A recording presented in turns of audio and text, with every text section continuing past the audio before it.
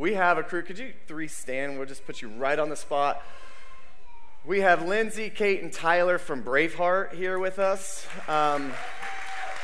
So those of you who know Peter Lewis, they're also connected, and Lindsay's connected to Upper Room Dallas, but we're so honored to have you. You're not just like part of a ministry we're connected to, you're friends, you're family, we're covenant. I know we've been running together for a few years now, so we're just so honored that you came here this morning. So thank you. Thanks for being here. We love you guys. We'll call them up at the end and just let us dismiss us however they want. All right, I've been in a series. I think there might be one other thing I got to cover as I'm not going by notes yet. Declare is next weekend. I think you may know one of the speakers. Declare, some of you are like, what's Declare? Declare is Caleb Ingram's ministry. He's a guy, a worship leader in our region that has had this heart to connect the bride.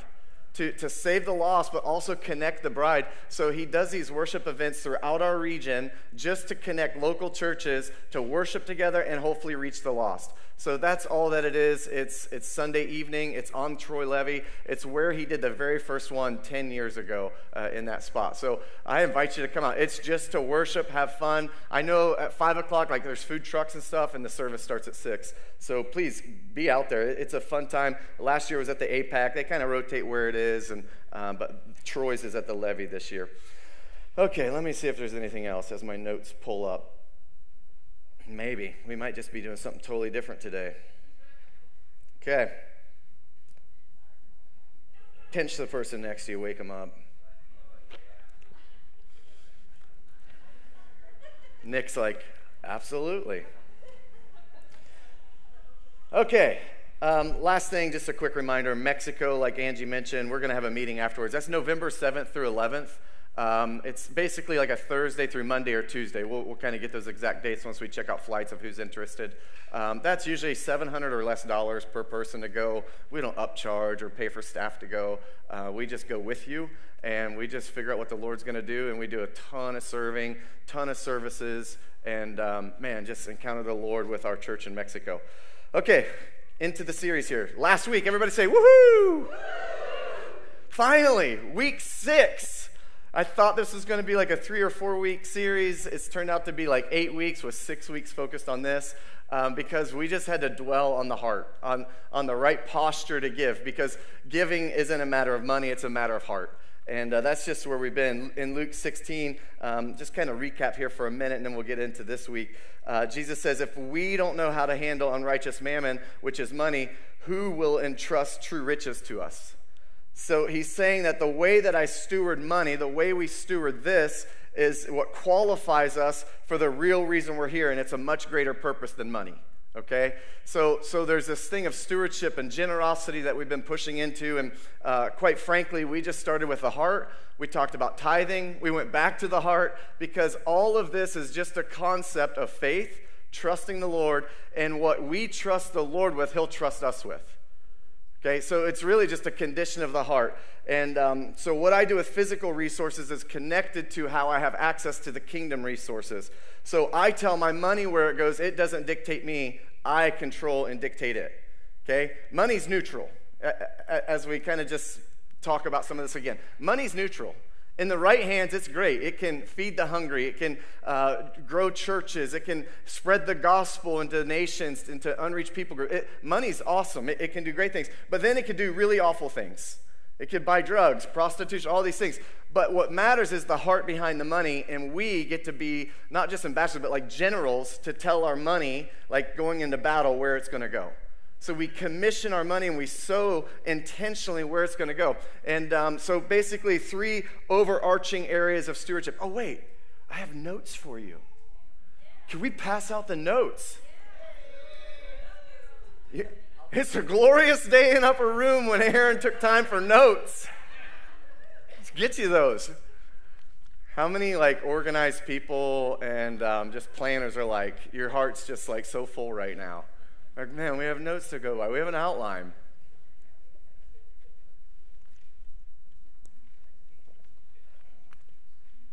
All right. Let's get back on this. As they pass those out, you're going to see some of that. But 3 overarching areas where we steward, where we give, and where we're generous. I'll give you a hint, 3 T's. Anybody remember them? Time, talent, treasure. So we talked about that, our time and our talent. And then treasure, tithes, and then today we're finishing with offering and alms, okay? But then we talked about 4 main ways to give, and it was tithe out of obedience, offering, and alms we'll talk today. Offering is sacrificial love.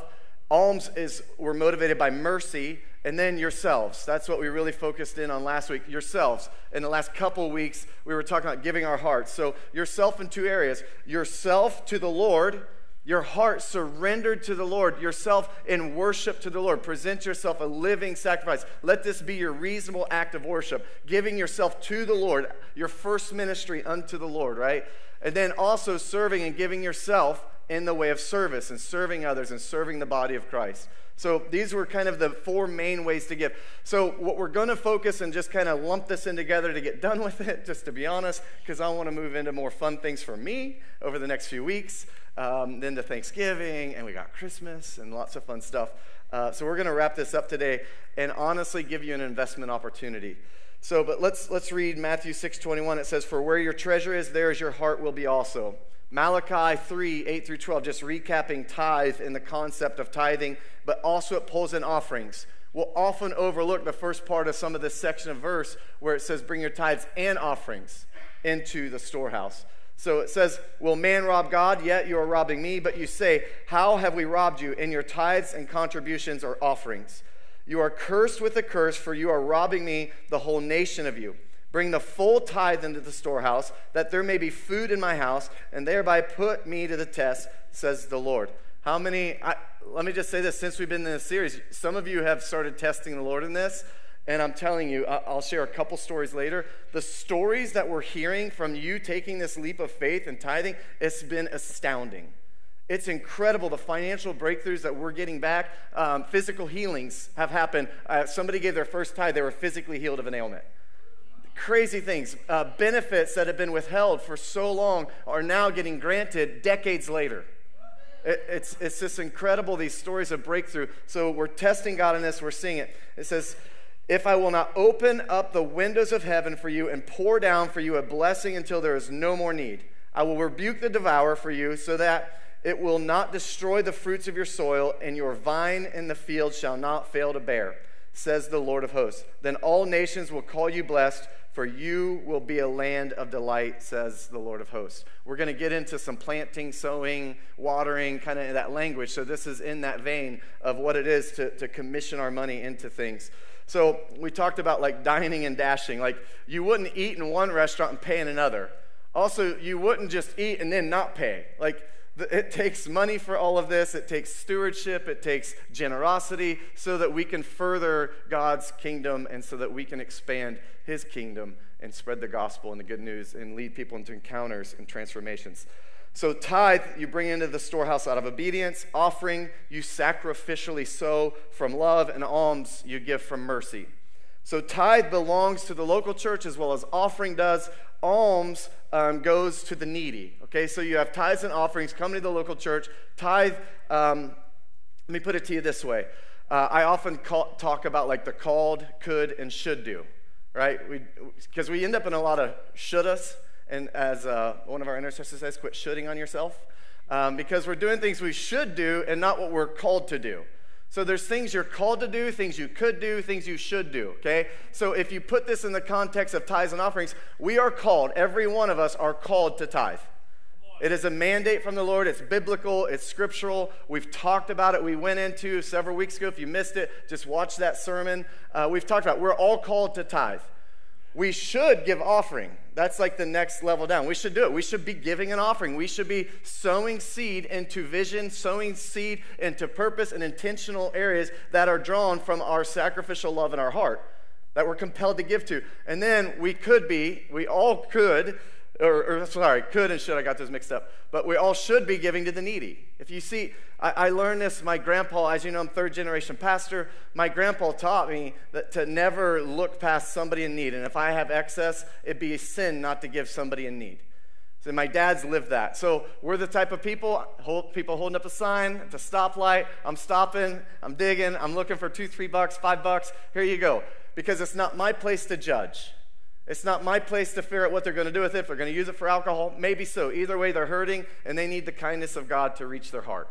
Okay? I just pray for them. God bless you. I try to give them a quick word of encouragement, pray for them, and do my part.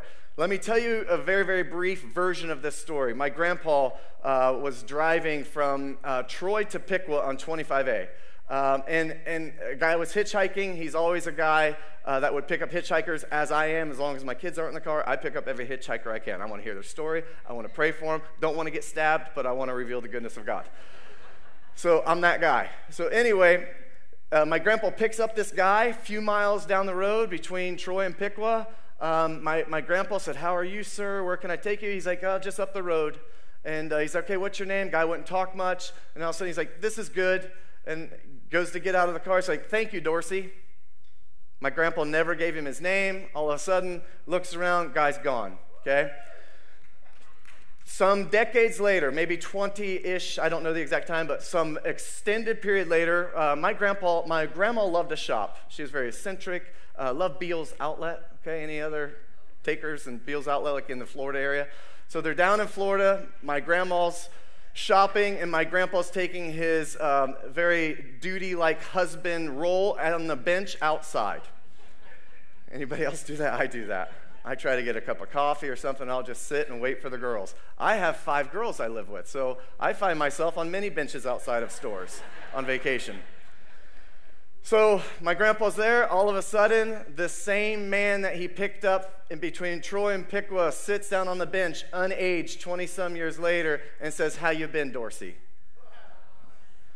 So there's a scripture that says you never know when you're entertaining angels.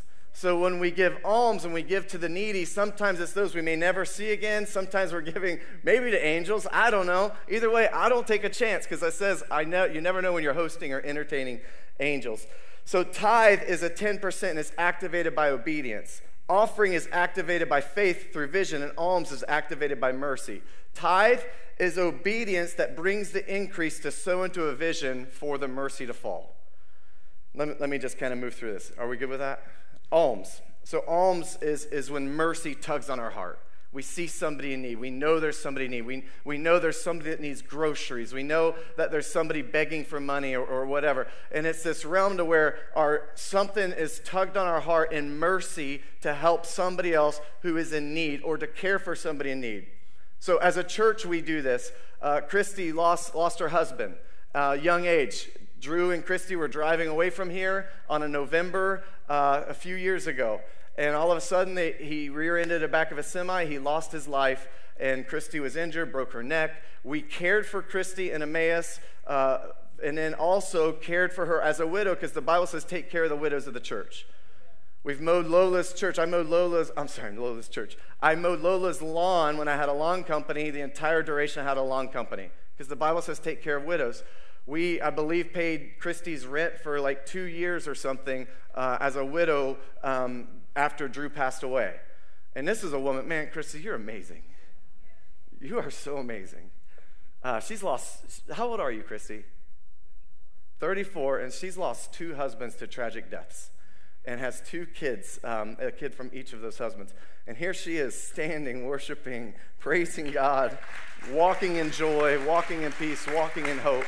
I don't know how you do it, but you're amazing. I don't say any of that to brag on us as a church, but I say that when we saw somebody in need and we know the Bible says so, we took care of her because of the love we have for her, and the Bible says so. And let me just tell you, Christy, you are good soil that we have sown in, and we love you so much.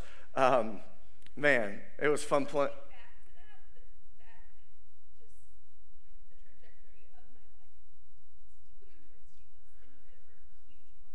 She said we were a huge part of that being the trajectory, keeping her going towards Jesus in her life.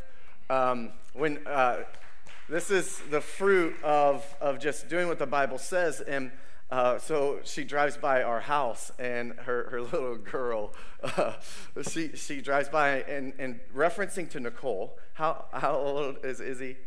5. She's like, when am I going to play with my friend? So Nicole has Izzy over like every couple months, and they pull carrots out of the garden or go play with the chickens or chase after the cats or whatever. But she's like, when am I going to play with my friend? And Chrissy's like, what, your friend? Miss Nicole, my friend, come on. So anyway, those are acts of alms when you're taking care and caring those who are in need. And it's just part of our, listen, we've been through this series talking about we're generous because Jesus is generous. We give because he gave all of himself. So now it's not just something we do, it's who we are. It's the fabric of our DNA. Christians are generous. So alms, though, serve as a trigger for the supernatural to flow. Let me bring you through some things. Acts 10, for the sake of time, I'm not going to read. I was going to read the full chapter. Let me trim off some. So Acts 10, I want to just talk to you, and then a few other references about how alms it is a trigger, it's a catalyst for the supernatural to flow and miracle signs, wonders, and the Holy Spirit to manifest and blessing to be poured out in this way of supernatural lifestyle. Because let me just tell you this, when you're generous, God is generous. And when you submit and you start giving in generous ways, he starts pouring out in generous ways. So you have in this chapter, and it's referenced in your notes, so please read this, but you have Cornelius. And all of a sudden, Cornelius is there, angel shows up, and here's what he said. He says, let me just go back to I'm just going to spot around here. Verse 2, he was a devout, speaking of Cornelius, he was a devout, God-fearing man, as was everyone in his household. He gave generously to the poor and prayed regularly to God. This is a man leading his home that not just he, but his household are people after God's heart is what I'm interpreting here, because it was his whole household that gave generously to the poor and prayed often. Okay, so then angel shows up. It says your prayers, in verse 4, I think. Your prayers and gifts to the poor have been received by who? God. Not just the poor. When you're giving to the poor, you're sowing into the seed of a child of God, of a circumstance, of soil that's actually the Lord. So you're actually giving it unto, and as we talked about last week, you're doing unto the Lord. It says, have been received by God as an offering. So our alms to those in need is an offering to the Lord. So you get through this, and then it says, go to Peter. He sends messengers to Peter. Peter's awakened by this dream of basically all these weird animals that he wasn't supposed to eat, and he's eating, like all this stuff, right? Because it's giving this reference in chapter 10 here that it's talking about the difference of Jews and Gentiles, but God works through all of them. No matter the differences, no matter the variety. So then we get to this place where Cornelius comes to Peter's house. Where Peter comes to Cornelius' house. I may have had a little too much coffee today, and I'm all amped up, excited to get through this. Cornelius then shares with Peter why, and there's all these confirmation leads him there. So Peter then, here's what happens. As you get to the middle of the chapter here, starting in verse 34, for the sake of time, he basically shares the gospel, and it says that Cornelius had invited friends, family, they were all at this house. And now Peter just shares the gospel.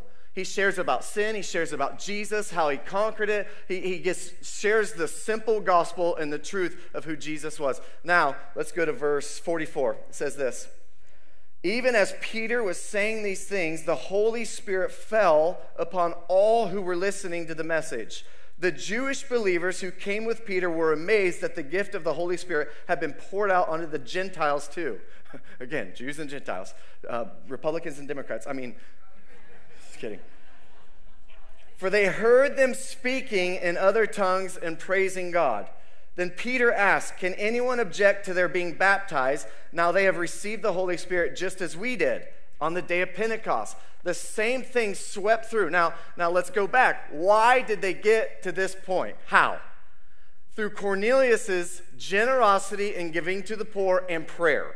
Now, all of a sudden, Peter comes, shares the gospel. They all get baptized in the Holy Spirit, and now it says that they get baptized in water. So he gave orders for them to be baptized in the name of Jesus Christ. Afterward, Cornelius asked him to stay with them for several days. Revival broke out. Listen, alms and even offering is a catalyst for the Holy Spirit and the supernatural and other things to take place. So if you look throughout the Bible, Stephen's another example. Stephen, who was the first martyr in the New Testament, was in charge of taking care of widows, and he would give them bread and alms. God began to work, it says, many wonders through his hands. Now, here's the crazy thing. There were so many signs, wonders, miracles, healings breaking out that it actually got the attention of Saul, and he wanted him to be stoned because of such works and following Jesus. I'm okay with that. I'm okay to be accused of being so close to Jesus and so much supernatural going on that I challenge the religious spirit through generosity, launching and being the catalyst of that. You have Peter going into the temple, and you have a lame man sitting there begging for alms. And it says, Peter says, silver and gold have I none, but let me tell you what I do have. Shares the gospel, tells him about Jesus. All of a sudden, this man gets up, walks away, and that became the catalyst of a breakout in that land of spirit, of salvations, of healings, of the supernatural, of signs, wonders, and miracles. Again, alms being that catalyst. And if you think about the Acts church, as you go from Acts 2 to Acts 4, it talks about how they basically came together, sold everything they had, and then they cared for one another, and they lived with joy, with praise, signs, wonders, miracles, but extreme generosity. And yet, then it said, miracles, signs, and wonders followed them, and thousands were added to them. So as we're seeing this, alms and even offering, but alms specifically right now, is this catalyst to bring in the supernatural and unleash the Lord in these situations. Let me talk about offering now. Offering is the sacrificial love gift. It's sowing into vision or purpose that you're drawn to, okay? It's above tithe. Let me just kind of get here. Tithe is, on the tithe series, on the tithe message I did, tithing is basically budgeting 101, okay? It is the base principle. It is the first fruits. It's the thing you set aside first. Then it goes offerings and alms. So it's this thing to where, what I said that week, first off, if he doesn't have your heart, start there. Don't care about money. Give him your heart. Once he transforms your heart, he'll transform your generosity.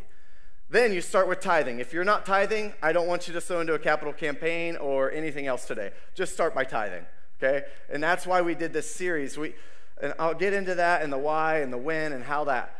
We had planned, I'm just going to get into it now. We had planned to do a capital campaign 2 years ago. And just a series of things happened, didn't do it. Then we're like, okay, well, it's just, we got an interest rate on the loan at 3.75%, amortized 20 years. We're like, can't pass that up. So we didn't need a capital campaign to start it, and we had a few $100,000 in the bank, put it down, went for it. So here's kind of where we're at is, then we were like, well, we should still do a capital campaign because we still don't want debt. But then I had this conviction, and I repented on the first week of this, that I hadn't talked on tithes in 16 years. And how can we ask people for to sow into a building if they're not sowing into the Lord? So it came out of conviction. Sorry. It honestly came out of conviction that I had to repent, that I have robbed you of blessing, of the windows and the doors and the floodgates of heaven being poured out on you, because here we were going to ask for a building campaign when I haven't even thoroughly spoke on the number 1 or 2 things that Jesus spoke about in the Bible. So here we are. So let me just get back to offering. So offering the Bible, Moses brought an offering to the Lord in the wilderness. David brought an offering to the Lord in the tabernacle. The people brought offering to the Lord in the temple. A woman at Jesus' feet. Man, I can't wait. I have a message prepared. It's how I was actually going to close service last week. The woman with the alabaster jar. Don't think I'll get there today, but it is banked, and I can't wait to go after that. But women throughout Jesus' ministry actually worked and funded his ministry. Paul continuously thanked the churches that he's writing letters to for their support and generosity in supporting his ministry. So it's not just tithes that are mentioned throughout Scripture. Offering connects people to God's vision and providing for advancing his kingdom. Moses, when he was building the temple, Moses, he cast such vision, and the Lord was on this so heavy that people gave so much. He's like, whoa, that's enough. We have more than enough to build the temple. How many believe I have that faith for us here? Like, there's more than a stop giving. Give more offering and alms. Go give alms. We don't need it here. Man. But I want to bring you to, I'm not going to read the scripture, it's 2 Chronicles 29 through 31, talk about King Hezekiah. King Hezekiah, so once again, Israelites had drifted away from the practices of the temple, from their offerings, their sacrifices, the things that Moses had laid out. And King Hezekiah brings it back. He reinitiates the practices and the generosity and the giving and the offerings for the temple. And as a result of that, the priests and Levites begin to consecrate themselves again, which means now worship started again. Set aside priestly duties and worship and praise and prayer started again. The people brought abundant offerings. They celebrated the Passover for the first time in many, many years. And the nation turned back to God, and spiritual revival and joy broke out throughout Judah. These are the things when we do as the Lord says, all of a sudden there's revival, there's these things, there's life that happens. So I want to talk about just vision a little bit. So tithe is budgeted, it's planned, it's set aside, it's the starting point, right? But offering is motivated by love, but sown into a vision by faith. I'm just going to say that again because it's super wordy. Offering is motivated by love, and it's sown into vision by faith. So we sow our offering into where there's vision or purpose or something that, yeah, hey, that feels good. We should sow into that. We want to be a part of that. We want to be a part of something bigger than ourselves. We want to go bigger, and it's sacrificial love through faith. So God will never give a vision if he doesn't have the plan of provision to fulfill it. Let me just say that even in your life, if God's telling you to start a ministry or doing, your part's just step it. If it's God and if he's giving you that vision for whatever it is, launching that business, whatever that creative thing is, or whatever it might be, if you step out of the boat, he's going to give the provision to make it happen. That's what happened here, and that's where we're at. So honestly, by faith, we're just receiving that the Lord's going to just make it happen. And I'll share some of that here in just a moment. So when vision is released, people give and sow to connect their purpose into something bigger than ourselves. Russell Johnson, that was one of the references I gave in our first week of this, or second week. I had another thing in notes with a bunch of references of Michael Miller's message on stewardship and generosity, Russell Johnson, some others. Anyway, I like how he kind of connected this to sowing and seed. And he says, tithe is how I buy the land. Offering is the seed that I sow into the land, and alm is the water that waters the seed that I planted in the land that I bought with my tithe. So hang with me for a second. So we sow, okay? Paul and Apollos, like, I sow, you water, but who brings the increase? God. So we sow, we water, but God brings the increase. So when we do our part, he does his part. His promises are what? Yes and amen.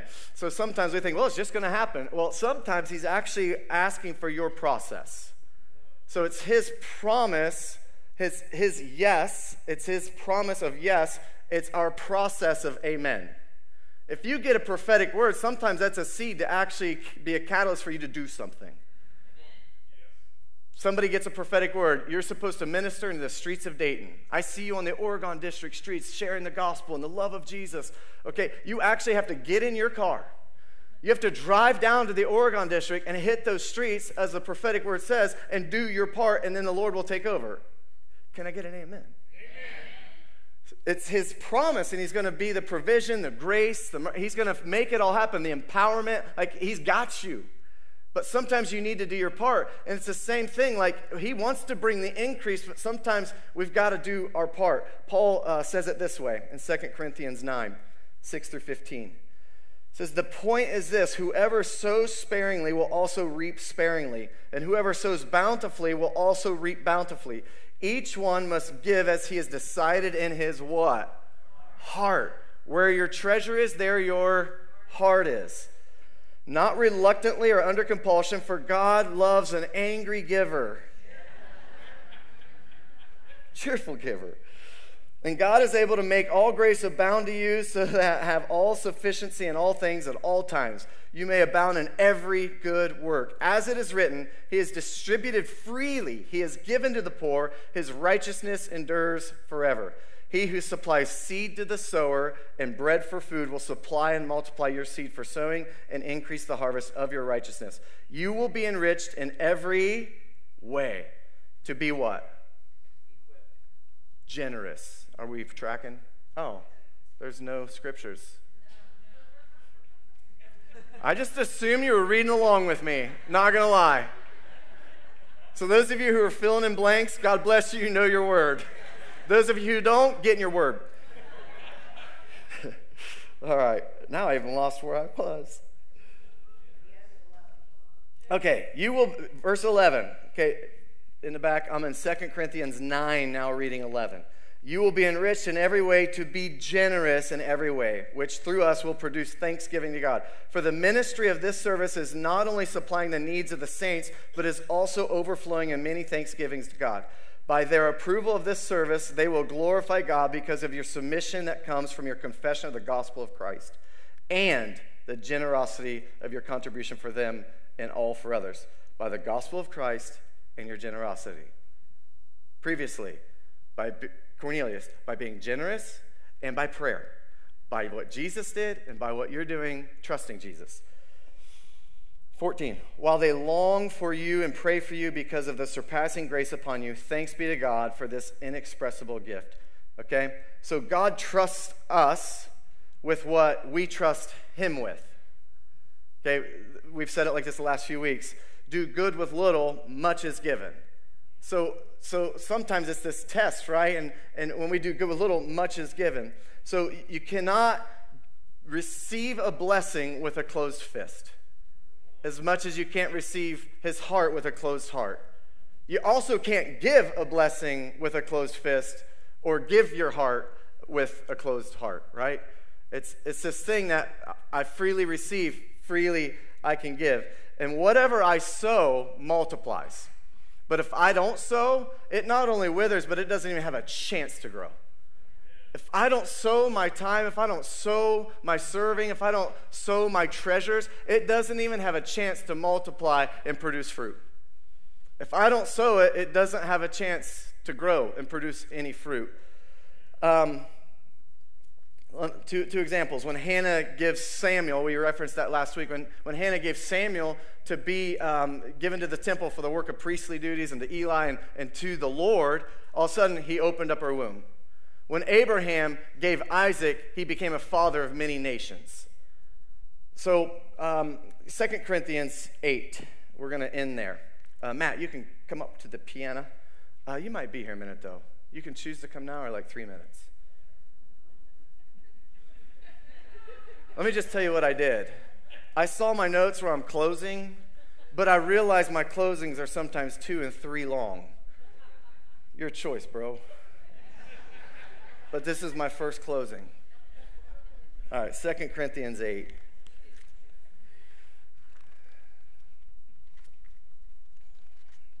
I know we've referenced this a few times, but man, I feel led to read this again. We're really going to dwell on that first part. Let's read 2 Corinthians 8. Let's do 1 through roughly 7. Okay? Now, I want you to know, dear brothers and sisters, what God in his kindness has done through the churches in Macedonia. They are being tested in many troubles, and they are very poor. But they are also filled with abundant joy, which has overflowed in rich generosity. Here, a famine has broken out. It's a persecuted church. They're impoverished people, and they're going through the ringer right now. They're in trouble. They're in need. But yet, here they're flowing and overflowed with abundant joy and rich generosity. So Paul says, "For I can testify that they gave not only what they could afford, but far more. And they did it of their own free will. They begged us again and again for the privilege of sharing in the gift for the believers in Jerusalem." This is a church that is being persecuted. They're impoverished, and they're begging to give more. They even did more than we had hoped, for their first action was to give themselves to the Lord and to us, just as God wanted them to. We referenced that last week.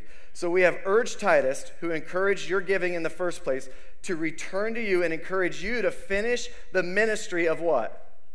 Yes, giving. Since you excel in so many ways in your faith, your gifted speakers, your knowledge, your enthusiasm, and your love from us, I want you to excel also in this gracious ministry or act of what?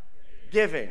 This grace of generosity, this grace of giving, this ministry of giving. So Paul's raising funds for a famine that broke out, and for the persecuted church, from the persecuted church. And he's saying, hey, look what all they've done. Now I'm asking you to sow into it. And I don't think it was as much about the amount as it was the heart and the need to give of yourself, of everything you can. Nicole referenced, I think it was Mark 12, but when Jesus is watching the plate as they gave, right? He's at the front of the church, we can picture. There's a basket here. And Jesus is watching, and we see that these rich guys, they're giving all this money and this cash. I picture them like rolling out deep, right? Toting big bags, as my nephew's lyric would say in one of his rap songs. But then there's this woman who didn't have anything, who gave just a couple coins, but she gave it all. And how Jesus was touched by that. Now, so you know the best time to pour out is when we don't have anything. You know the best time to praise is when we're going through the mess. The best time to give is actually when we have very little faith for it, and then we just see what the Lord does with it and multiplies it. See, who funds it is equally persecuted and impoverished, giving to an impoverished, persecuted church. I watched this series a few years ago, called Kindness Diaries. Like this adventure guy, and I think it was on Netflix or something. It's definitely worth looking up. First season was better than the second. He's going around on this little motorcycle with like a little sidecar, and he has zero money, and he's getting around the world only on people's kindness. And he can only receive gifts in the way of gas, travel, and food, and like staying somewhere in somebody's house for the night to stay warm and things like that. Travels around the world, does it. Sorry if I ruined the documentary for you, but he completes the task. But here's the deal. You know who gave the most? Were those who had the least. There's this one episode where he's actually in the streets and he's with homeless people, and you know they were the most generous on his whole journey, and then these Christians with a story who had very little. Like those who gave the most had the least. I think it's because we don't forget where we came from. We don't forget who saved us. We don't forget our story. So when somebody else is in need, we can relate to that because we're not distant from that. So sometimes it's when we're in the mess that we give the most. Sometimes it's when I don't have any time at all and somebody calls me like, I need help. I'm like, okay, what you need? Ask somebody to help you move. You'll figure who your friends are. Giving in trial, my lack is waiting for God's overflow. Your lack, your circumstance is waiting for God's overflow. Giving is a privilege, not an obligation. See, they pleaded with Paul, can we give more? We want to keep the gospel going. Jesus is real. His signs and wonders are real. His gospel is real. His body was real. His blood was real, and it paid a price, and eternity is real. So can we give more? We don't have much, but what we have, we're going to give. And God gives the grace on this ministry of generosity. Today, we're actually inviting you, and I don't mean any of that in guilt. Again, if you've not given your heart to Jesus, that's your starting point. Next step is tithe. We're not in a financial position where we can't afford the mortgage that we took out on, otherwise we wouldn't have done it. We as a board voted, you as a church voted to build what's here now. Based on what we had, on zero expectation of any capital campaign. Didn't need it. But we want it. Here's what's happening. And let me just be real with you. In today's culture, there's a famine breaking out.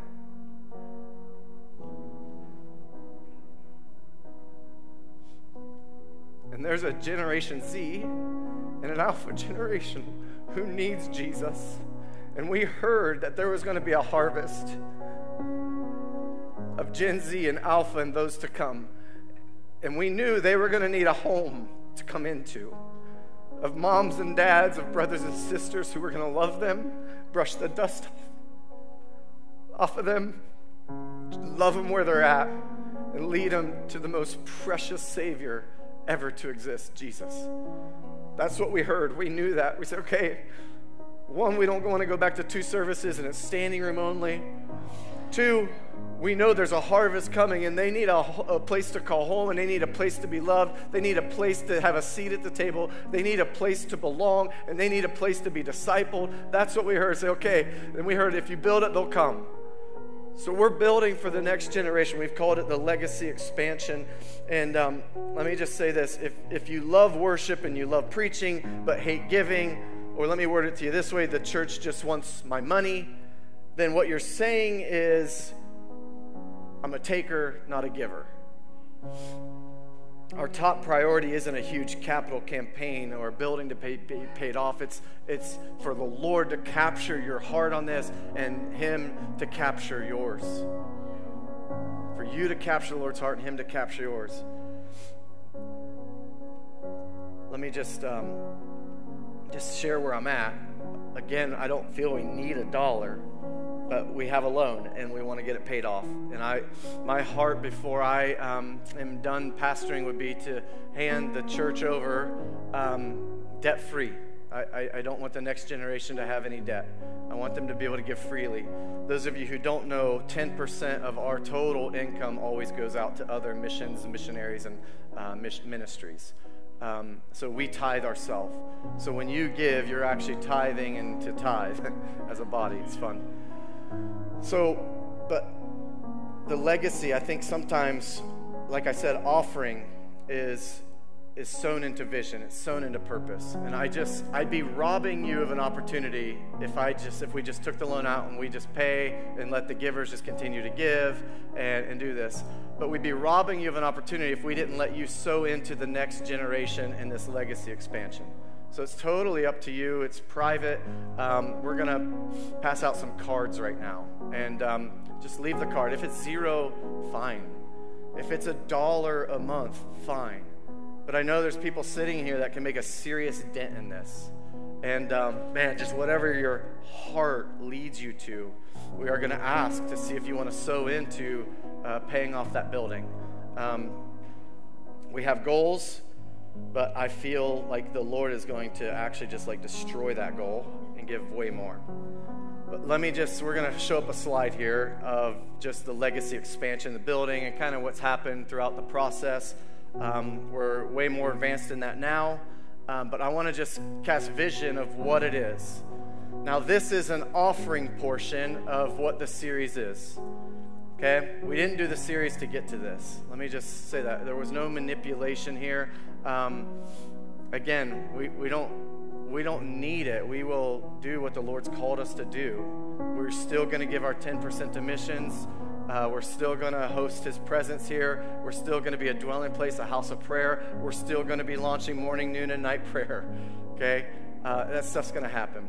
We've been good stewards. We have enough operating expenses in our bank to go at least 6 months without a single dollar coming in. Like, we're good stewards. There's no full-time staff here. So it makes it kind of easy. We have no full-time staff, so little overhead. But this became an idea. My wife had a word. Can I just share the story with you? Is that cool? And then we'll close with Braveheart. We'll take up the offering and kind of let them close the service out. But my wife had a word during COVID when we were packed in basically 2 services. Those of you who remember that, we did it for over 4 years. We had 2 services, 9 and 11. And Nicole had a word. She's like, I think we're supposed to go to 1. Like, COVID was basically done. And I was like, how are we going to do that? She's like, I don't know. I think we're done. The servants are getting worn out. The worship team's getting worn out. It feels like we have 2 churches. Thank God for a wife that hears Holy Spirit. So we did. We're just like, all right, 1 service. And we're like, we think we've made church kind of easy. So it became like fight to get into the parking lot. People are coming in here. I've seen this thing on Instagram this week, how people save seats in the church. Have you guys seen that one rolling through? There's like Cheetos spread out and shoes and Bibles.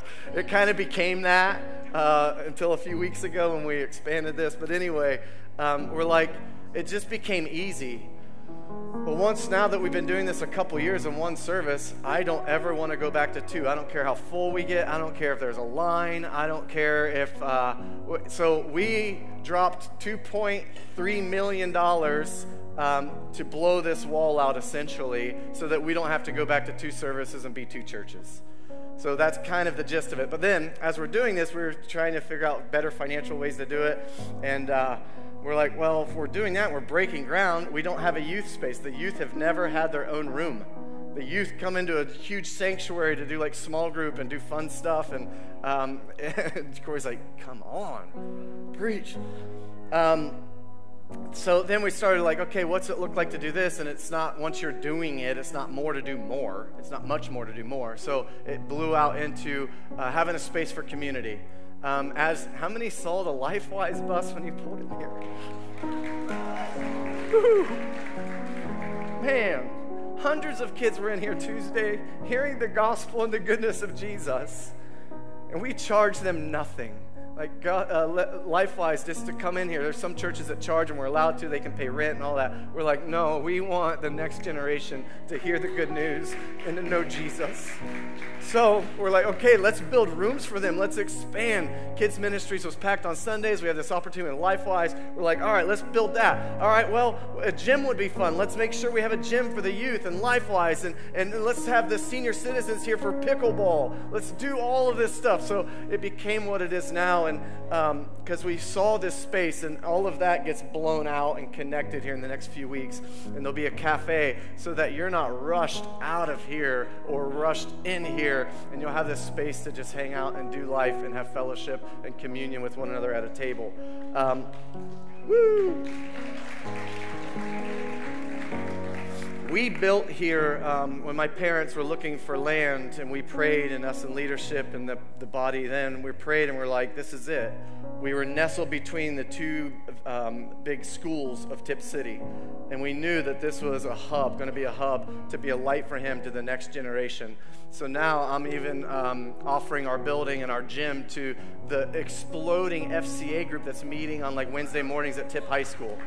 So I'm like, I mentored the young guy leading that, who was part of FCA back then, and I was like, Patrick, you need anything, our doors are open. We have a gymnasium that's about to open. We have a gym. It's a fellowship of Christian athletes. It's blowing up in Tipp City. They've had to move rooms already because their first week, they launched this a couple weeks ago, had 60 kids show up in a classroom in the morning to hear about Jesus and to connect and get into the Bible.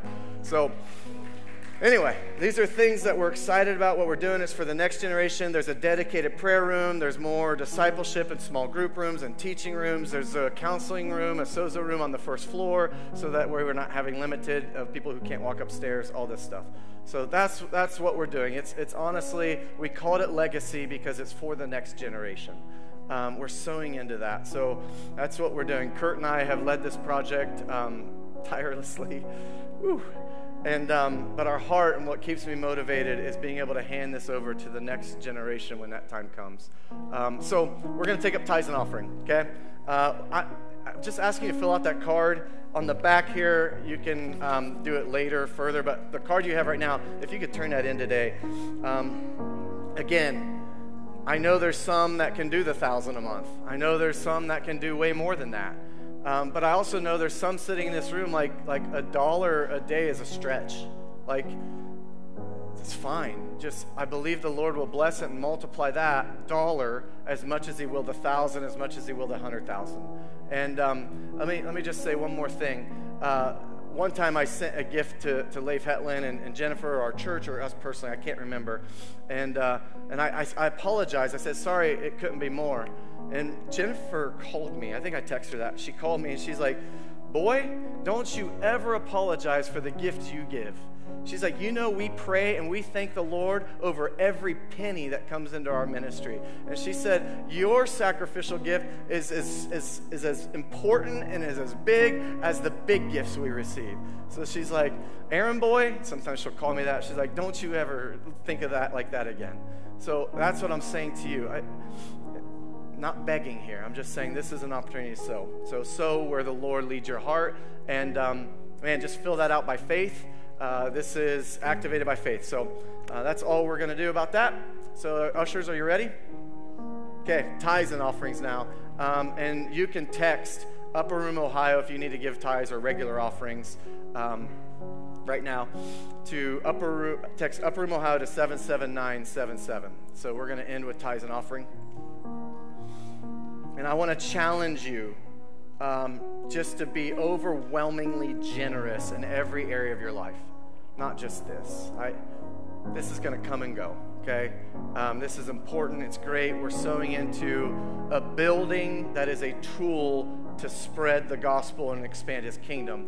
But let me just tell you that's not the most important thing here. What's important is that his presence dwells, and we are around the center of Jesus, and his people gather here. Okay, this is a tool.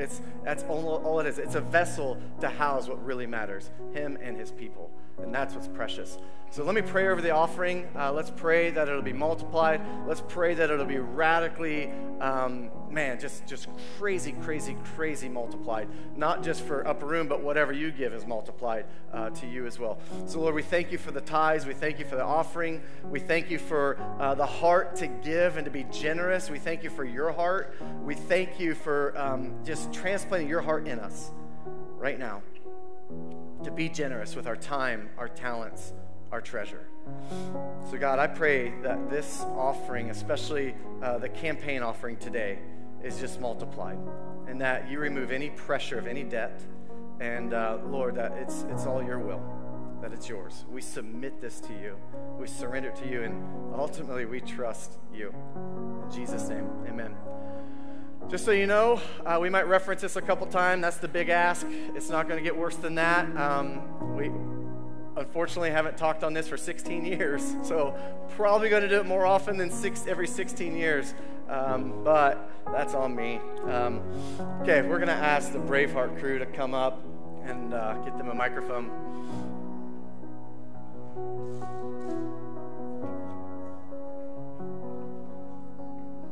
Do you guys remember several weeks ago, I referenced Lindsay, who said she had to die to herself. I talked about cheer and how she had to die to that. Anybody remember that? The few of you that were paying attention that week?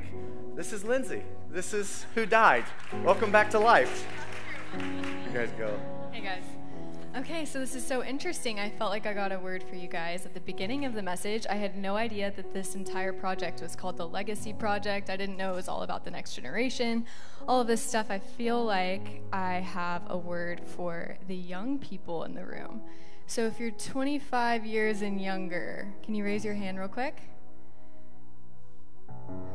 Okay. Yes. Okay, there's two things. And they're two sides of the same coin, I believe. And it's almost like a wineskin that he's building. And the thread of the wineskin is the oil of the Holy Spirit. So I'm going to explain. There is more for you in the secret place. There's more for you in the secret place. Little ears, open up. Hear the sound of my voice. There's more for you in the secret place.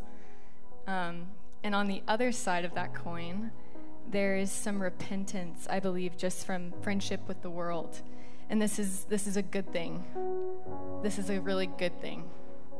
I just felt like he's going to sew that wineskin together of not having friendship with the world and intimacy in the secret place with the oil of his Holy Spirit.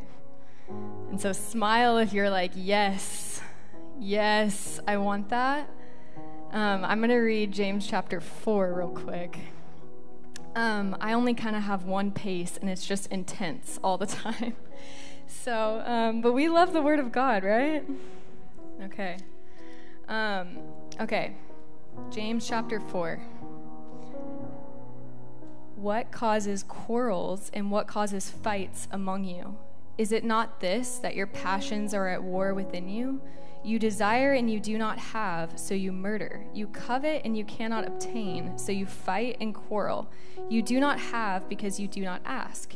You ask and do not receive because you ask wrongly to spend it on your passions. You adulterous people, do you not know that friendship with the world is enmity with God? Therefore, whoever wishes to be a friend of the world makes himself an enemy of God. Or do you suppose it is to no purpose that the scripture says, he yearns jealously over the Spirit that he has made to dwell in us, but he gives more grace?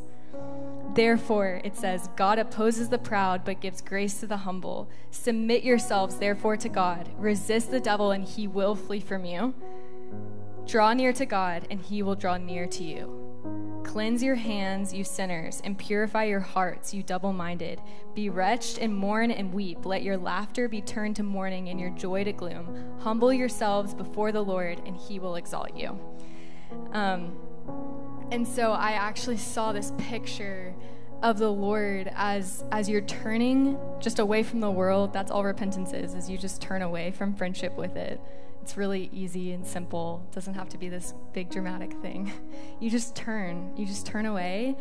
And I saw as you were coming into the secret place, he was taking an oil, the oil of his Holy Spirit, and he was smashing it over your head. And it's actually the spirit of anointing that teaches you all things. That's 1 John chapter 2, verse 27. He's saying, his anointing teaches you about everything. It is true and is no lie, just as it has taught you, abide in him. And so I feel like in the secret place, he's going to teach you about himself. The Holy Spirit is going to come and anoint you, and he's going to teach you all things. He's going to give you the spirit of wisdom and revelation and the knowledge of him. And I even see some of the young people, it's almost like you're in here during church, and it's like you're hungry and you want it, but there's like a block. You're like here, it's almost like you're watching more than you're participating. And I saw you guys just getting up and going into like little corners of the room and just seeking the Lord. Just close your eyes. Forget about all the people around you for a minute during worship. And I just saw you seeking him, repenting from the world, and him smashing the oil of his Holy Spirit over your head and teaching you all things in the knowledge of him. You guys are forerunners for this generation and for this next building that's coming, for all the Gen Z and Gen Alpha. And he's setting you guys apart. He's setting you apart. You're going to look so different than the rest of the world, and that's okay. You're going to be filled with God and anointed with his Spirit, and you're going to know him deeply in the secret place. And so Kate's going to pray for us, and she also is probably going to share something. But I bless you guys. Actually, if you raise your hand for being under 25, will you come down front? I saw some anointing oil and see. Will you just start praying over them? Okay. Can you guys just come on down here? Just stand up in a line and let's taste and see that the Lord is good. And let's believe. Let's reach out our faith. When we don't have faith, he gives us his faith. And I'm just going to pray. I'm so glad to be here today. One of my favorite things is kingdom currency. It comes in so many different forms. It comes in faith. It comes in love. It comes in relationships. We see it in this world, the things that are abundant and generous God has given us out of his heart, because it's just who he is. He's not trying to be abundant and generous with us. It literally overflows from him.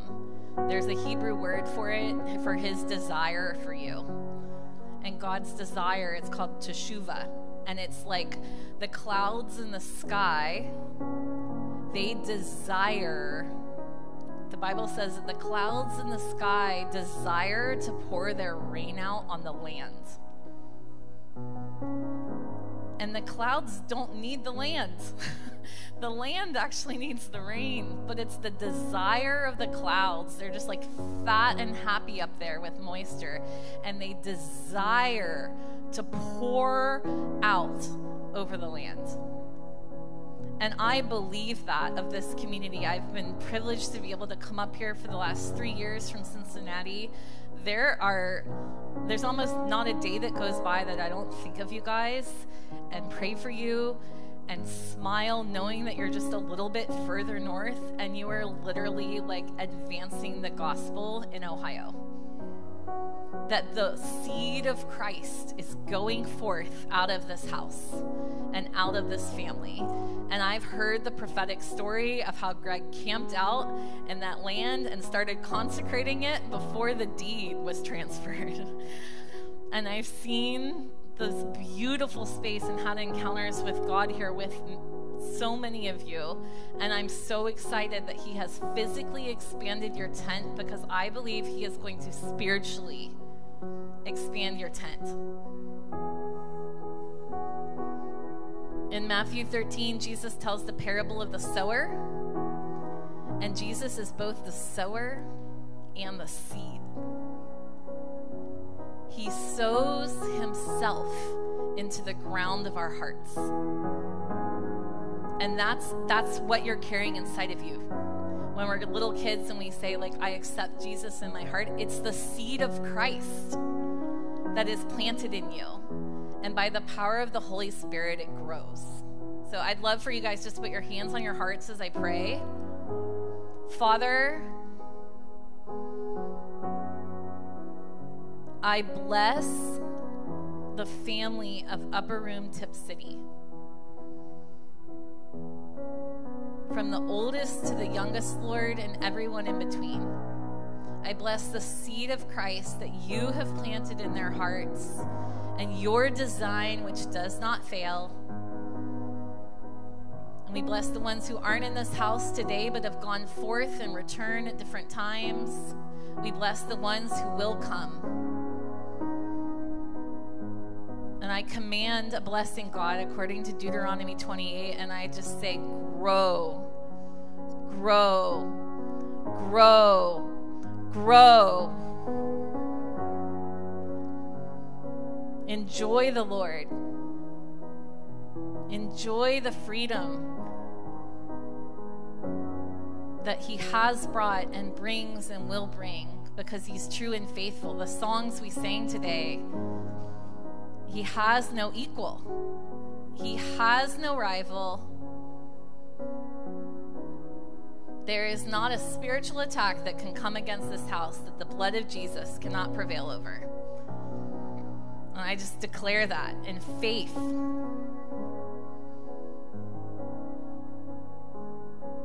I bless your roots to go deep and your branches to go wide, for the fruit to come in the way that it does. It's the Holy Spirit's fruit. It just comes because you're full of him. He is the indwelling Holy Spirit. The resurrected Jesus Christ is the indwelling Holy Spirit who lives and is thriving inside of you. And I just say, release him and enjoy him as you grow in him.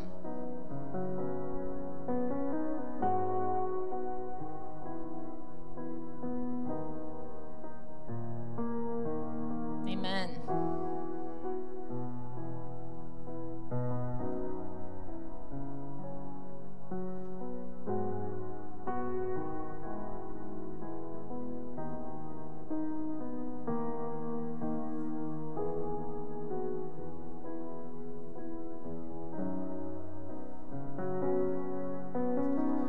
They're going to continue to minister and anoint and pray for this next generation. Can y'all stand?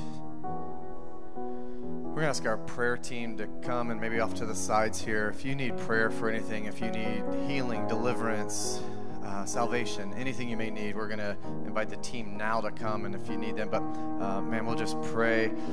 I'd love to pray for Braveheart as we dismiss here. If you can just stretch your hands out to them as they're praying.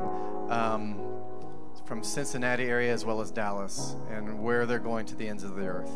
God, we just bless Braveheart. We bless their gospel message. We thank you for their heart for worship, their heart for communion, their heart for the table, their heart for the gospel, the heart for the ministry of reconciliation to bring people closer to you, Jesus. We thank you. We bless the entire team as they travel the world to bring your goodness, your gospel, your good news, and you right there with people and churches. And we thank you for the resources. We thank you for them being a blessing here today. We bless them in Jesus' name. Amen. Bless you guys. May you be blessed in your coming and your going. Love you.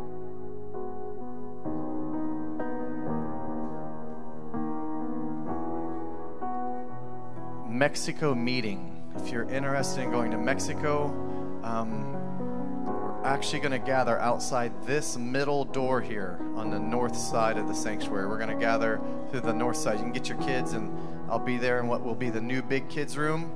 Also, the building is open next door. The doors, you can either go through this door right here in the middle that we're going to open, or you can walk around to the front and just feel free. Children cannot be unattended. There's a balcony over there. It does not have any protection on it, but you feel free. Go look at what you've sown into. Bless you guys.